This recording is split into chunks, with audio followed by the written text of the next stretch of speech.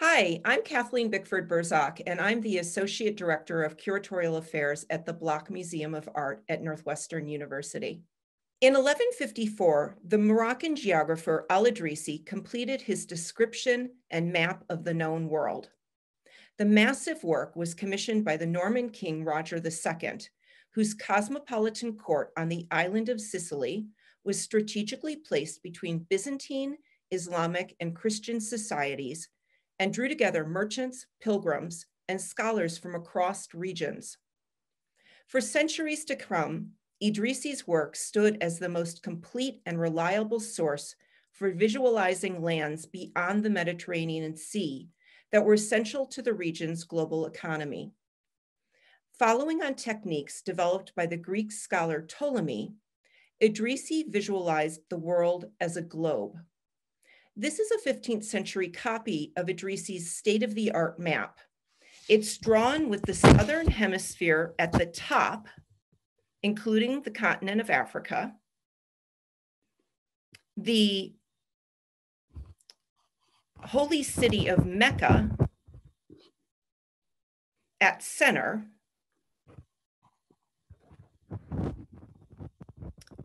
Arabia just below, and Europe to the lower right. The detailed Catalan Atlas is likewise a powerful statement of medieval globalism. Dating to 1375, it's speculated that the atlas may be the work of the Jewish cartographer Abraham Kresk from the island of Majorca, which is located over here on the map. And it may be that it was commissioned as a gift from the King of Aragon in present-day Spain to his cousin, the King of France. Whether or not these details are true, this map or nautical chart visualizes the reach of Mediterranean islands like Majorca at a time when seafaring technologies were becoming more and more advanced. Like Idrisi in Morocco, Majorcan scholars and map makers were well placed to obtain information from travelers about the vast and diverse regions of the world that intersected with their communities through trade. The Catalan Atlas includes lively illustrations, navigational lines, ports of call, and informative notations in the Catalan language. It places the Mediterranean Sea at the center of a system of exchange that stretches in all directions across Europe, Africa, the Middle East, and Asia. And this is Europe here and Asia all the way to the other side of the map. The Catalan Atlas is rendered from a European perspective, and it's notable that it doesn't include illustrations of European rulers, landmarks, and inhabitants, as if to underscore that they're not in need of explanation to its users. The Atlas makes clear references to the prominence of West Africa and trans-Saharan commerce within its global world. And so here's West Africa.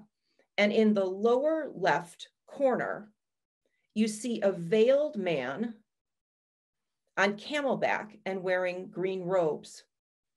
He's identified as a nomad by a caption written directly onto the map that also references shields made of oryx antelope hide that were among the valued exports from south of the Sahara Desert. He approaches an enthroned ruler holding a golden orb. The caption proclaims that this man is Mansa Musa, ruler of the powerful Empire of Mali, whose wealth comes from the great quantities of gold in his lands. In 1324, 15 years before the Catalan Atlas was created, Mansa Musa, who like many rulers and traders in the region was an adherent to the Islamic faith, made a lavish pilgrimage to Mecca. Musa's journey was chronicled by the Syrian scholar Al-Umari, who described the ruler's entourage of servants, slaves, and soldiers, the large amounts of gold with which he traveled, his generosity and faith, and the honors he was accorded as a visiting dignitary of the highest importance.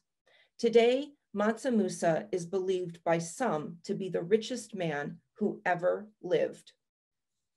This lecture will look outward from the Sahara at the medieval world. It's a challenging topic to document. The Catalan Atlas is unique for giving a face to its importance. The image of Mansa Musa and a trader on camelback further provides a means for thinking about the role of Islamic civilization within this story. Both of these individuals are members of an expanding Muslim world that's united by a unifying language and shared beliefs, laws, and values. Islam then, as now, facilitated connections within a multicultural context. I'll begin by situating the medieval world from an African perspective, drawing on examples from the exhibition Caravans of Gold, Fragments in Time, Art, Culture, and Exchange Across Medieval Saharan Africa, which I organized at Northwestern's Block Museum of Art. I'll provide examples of how the exhibition used archaeological fragments from medieval sites around the Sahara as a starting point for making this history visible. Finally, I'll close with a brief look at the partnerships with specialists from across disciplines and with institutions in Mali, Morocco, and Nigeria that made the exhibition possible. Caravans of Gold reanimated the buried history of the medieval period from the perspective of Western Africa. This is a history that has been largely unaccounted for because of ingrained Eurocentric biases about Africa and because its scattered and fragmented remains are undervalued. There are many examples I could call on to represent the widespread European and American disregard for African history, but I'll share two with you now. In the early 19th century, the German philosopher George Hegel referred to Africa as, quote, lying beyond the day of self-conscious history. And in 2007, the French president, Nicolas Sarkozy, suggested in a speech that Africa, quote, has never really entered history. Caravans of Gold used archaeological remains as a starting point for bypassing expectations of Africa as a footnote to world history, and for making Western Africa's medieval past tangible within the museum. The medieval period is conventionally conceived with Europe at center, while other regions are relegated to Europe's periphery, as demonstrated by the map to the lower right, which was taken from Wikipedia. In contrast, in Caravans of Gold, we presented a decentralized view of the medieval period, visualized by the underlying map. From the perspective of the Sahara, the medieval period begins with the spread of Islam in the 8th century and diminishes with the beginning of Atlantic coastal trade in the early 16th century. Over these years, trade across the Sahara was among the most important forces that fueled a trans-regional economy. Caravans of Gold brought focus to the Sahara Desert as the fulcrum of an interconnected world of exchange and touched on the intersections of language, culture, practice, and belief that were activated within this system. The exhibition focused on several archaeological sites in Mali and Morocco. The rare fragments that come from these sites, like the ones you see here, help to make the past tangible. They're time travelers that are simultaneously of the past and in the present, and they evoke what's been called the archaeological imagination, our ability to imagine the past through its remains. The exhibition relied on 4 methodologies for interpreting fragments. There was the analysis and study of the material remains themselves and their comparison with more complete objects of the same period. In some instances, these comparisons were also supported by written descriptions of North and West Africa from the medieval period, which are primarily in Arabic. Because the majority of these texts are based on secondhand accounts, and at times include anecdotes that are clearly exaggerated or invented, they're often rejected as a reliable source. It's true that the texts must be read with a critical eye. However, when set side by side with the material record, they can provide important supporting details. Finally, the fragments were reviewed in light of more recent objects and practices that allowed informed speculation based on the continued importance of forms and techniques through time. Each of these methodologies aids us in understanding what the fragments once were. Here are two examples of how this worked. First, let's look at the brass disc on the right, which was excavated from the site of Gao in Mali. In the exhibition, it was presented next to an early 20th century oryx antelope hide shield, which you see on the left. And that shield is embellished with similar discs. In medieval Arabic accounts, Gao is described as a wealthy center of commerce and a royal capital. It's from such trading towns that many goods were amassed for transport across the Sahara Desert, including shields. These are referenced in numerous Arabic written accounts.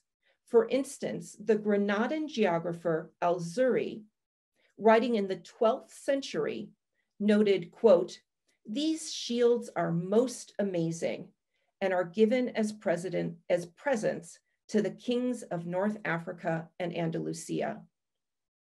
Shields made from the hide of the scimitar oryx, a large antelope which prefers the arid environment of the Saharan fringe, were prized because of their strength and durability. It's easy to imagine this brass disc embellishing a shield or another piece of leatherwork which has not survived into the present day. For the second example, the distinctive porcelain clay and light green glaze of the small ceramic fragment at center, which is no bigger than the nail of my index finger, identifies it as Qingbei-ware, a type of pottery that was produced in China between the 10th and the 14th centuries and widely exported. The fragment was excavated at Tadmeka, Mali, a town that thrived in the same period on the southern fringes of the Sahara. In the exhibition, it was displayed beside a complete Qingbei porcelain bowl, which you see to the right, representing the kind of object that the fragment was once a part of. The small piece of medieval Chinese silk was also excavated at the site and was in the same case.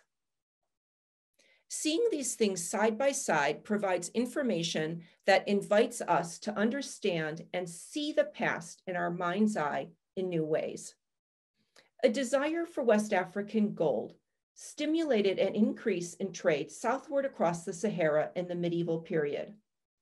References to gold trade are found beginning in the 9th century in Arabic accounts about Western Africa, where the exchange of gold for Saharan rock salt, a mineral essential for the well-being of humans and animals, was widespread.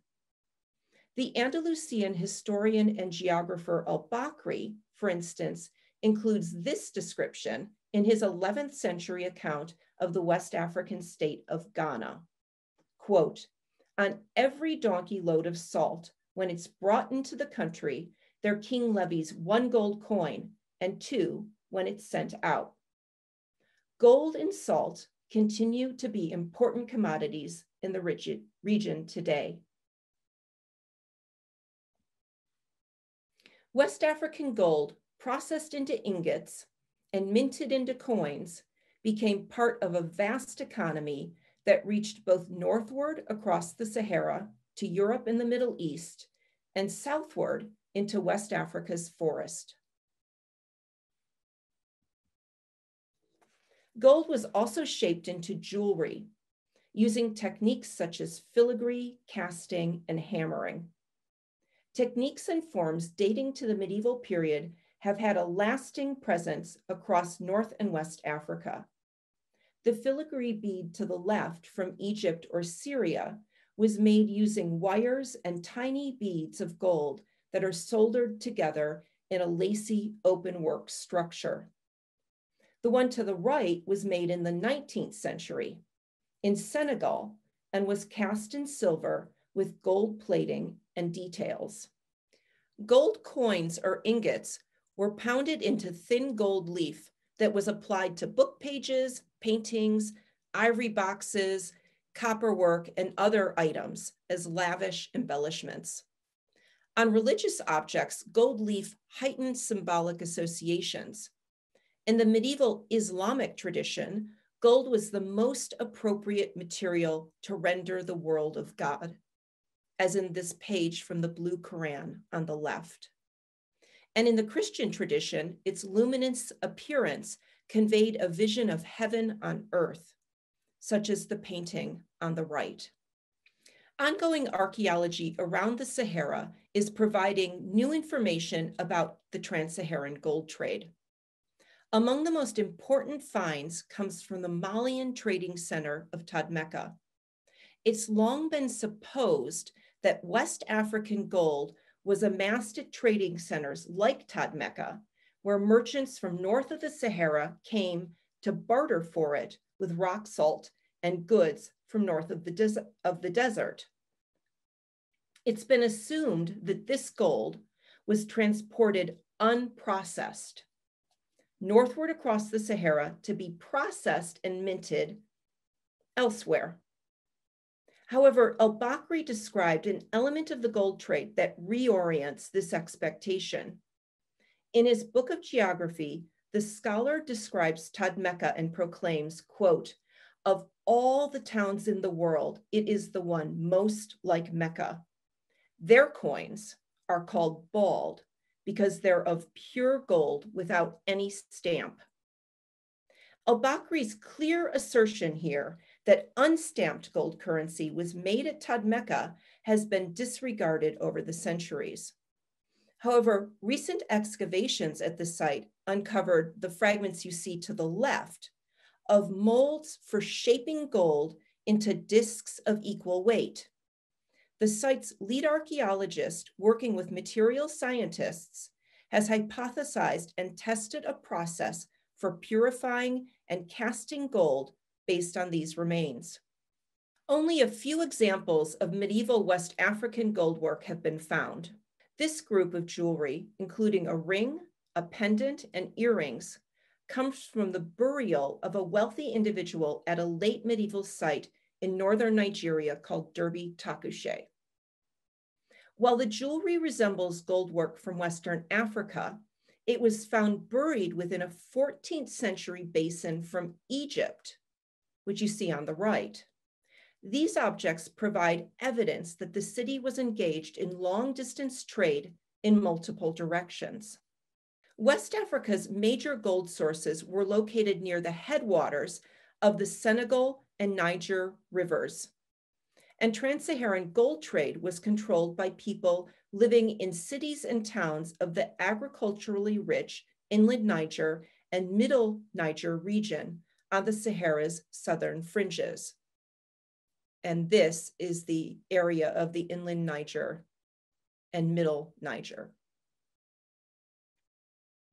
We can capture a glimpse of the people of these regions who lived at a time when their communities held wealth and power as brokers in the gold trade through terracotta figures like these that were made between the 10th and the 14th centuries.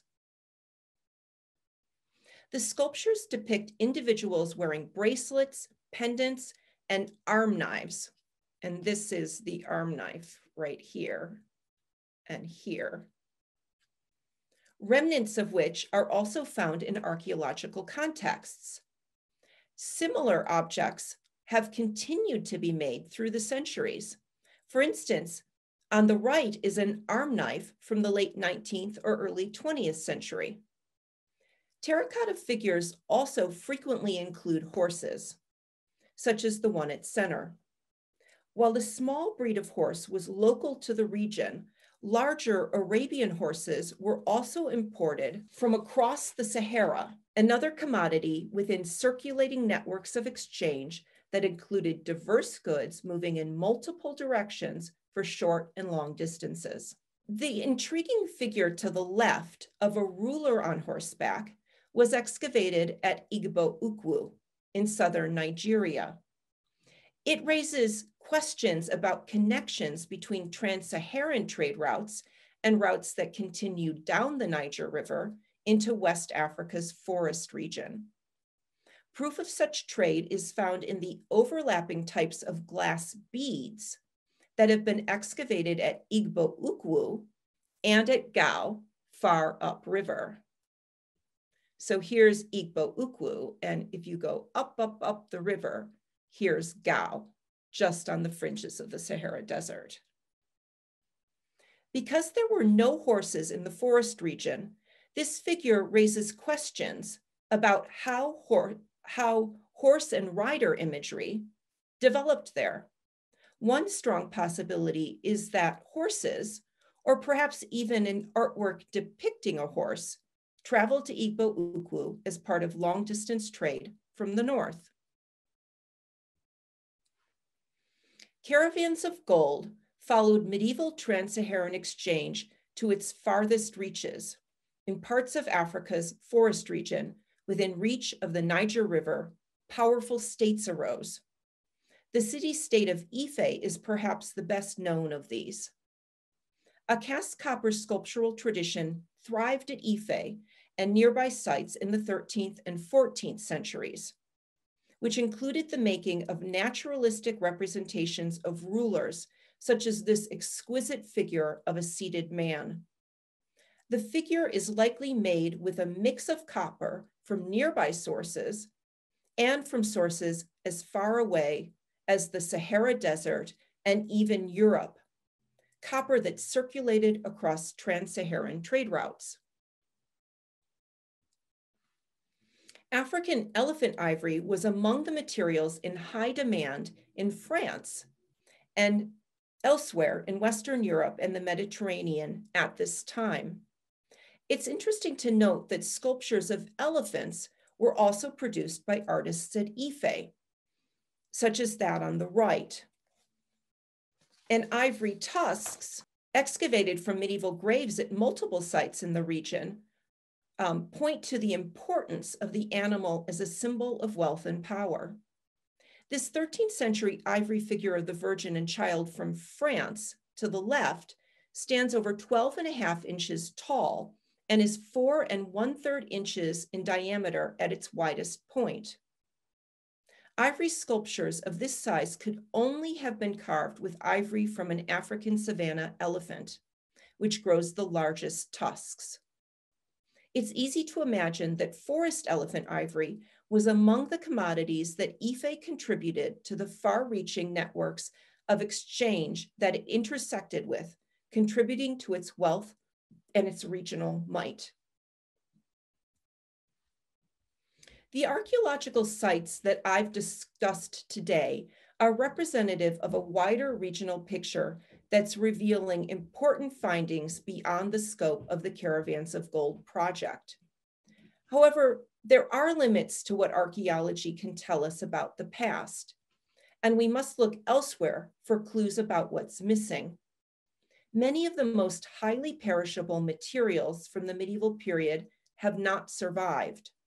Things like cloth, leather, and paper are almost completely absent at archaeological sites in Western Africa, though we have strong evidence that they were part of this world. For instance, Arabic language manuscripts were certainly brought across the desert in the medieval period along with the Islamic faith. The Spanish manuscript on the left is a latter copy of the 12th century biography of the Prophet. We don't know when it was acquired by a family in Timbuktu, Mali, but it's part of a deeply rooted Islamic culture there. The book on the right, by Leo Africanus, a 16th century Muslim diplomat who was imprisoned over several years at the court of Pope Leo X, tells us that the book trade was the most lucrative commerce in Timbuktu, where the cost of a book could be twice as much as that of a horse imported from North Africa. Remnants related to the practice of slavery is also noticeably absent in the archaeology of the period. The descriptions of North Africa in the Arabic sources frequently reference the enslavement of individuals from beyond Islamic lands. The 10th century Mesopotamian scholar Ibn Hakal, who drew from his experiences traveling in North Africa and Spain, for instance, took note of, quote, slaves imported from the land of the Sudan, West Africa, and those imported from the land of the Slavs, Christianized Eastern Europe. Enslaved individuals who survived the harrowing trek on foot across the Sahara Desert from West Africa were forced to work, frequently as agricultural laborers, household servants, miners, and soldiers. In Morocco, their descendants call themselves Gnawa. They have forged a unique identity that includes performing distinctive music for healing and public entertainment, as on the left. Iron clappers and a stringed harp are among the key elements of Gnawa music. On the right are early drawings of these instruments in an 18th century account by the Danish traveler George Hust. And this is the harp and the clappers. In her 2009 TED Talk, The Danger of a Single Story, the Nigerian writer Chimamanda Ngozi Adichie describes the importance of telling many stories about people and places. She relates how reducing a person or a culture's story to a single narrative strand robs people of dignity. Caravans of Gold follows this call to reform how Africa's history is recounted. In the exhibition, fragments of many kinds were brought together to tell a story of medieval Africa. There are the material fragments that lie at the heart of the archaeological endeavor, and the textual fragments from Arabic accounts that require another type of excavation to discover and interpret.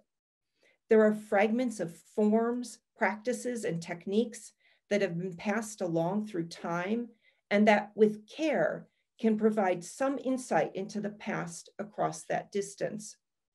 In addition, there's the work of specialists today, each invested in a topic that provides a viewpoint into a larger picture. This project has brought together individuals working in many fields and professions. In the exhibition and on its website, several of these dedicated individuals are featured in short videos that bring you their stories in their own voices. Each contributes to an expanding picture of the past, but this story is not complete.